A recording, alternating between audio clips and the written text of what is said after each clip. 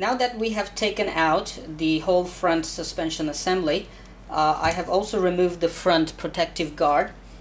In order to take out this little gearbox in the center, there are 6 screws and 2 hinge pins that you need to take out.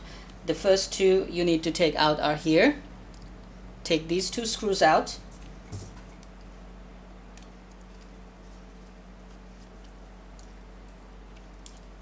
Now you need to take these 4 screws out from here. 1, 2, 3, 4. So let's start taking them out.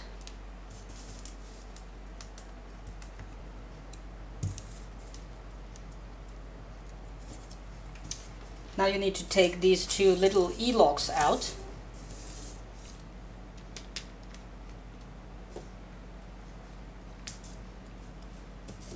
These are very little ones and they can easily lost.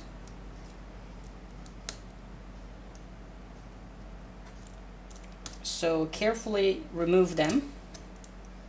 You can also use a nose plier to remove them. Simply and gently push them out.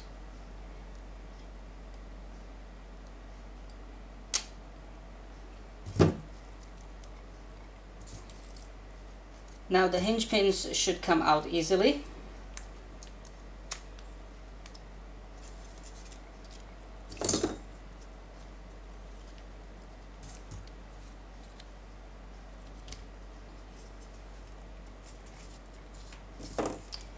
And simply let the dog bones out, bring them out, and slide it out too.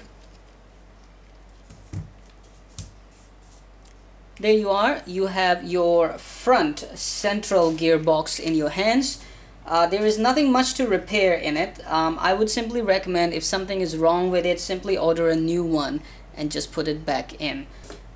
But remember how everything comes out from these things, because once you finish doing it, you will actually end up in a mess like this one. Hold on, let me show you. There are lots of screws here and there's a whole mess. So remember where everything goes back. Now that I'm assuming that you have got a new one, so all you need to do is put it simply back in and put everything back in. So let's start putting it back in.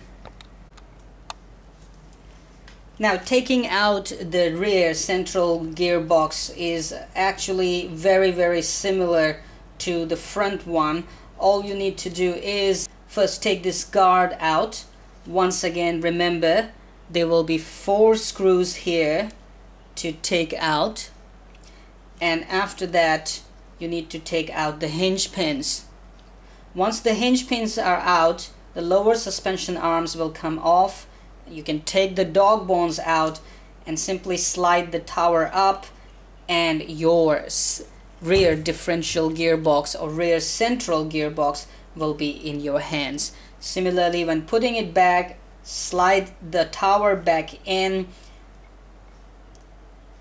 put the dog bones in, put the lower suspension arms here, install the hinge pins on, put those 4 screws back in, put the guard back on, and you are done.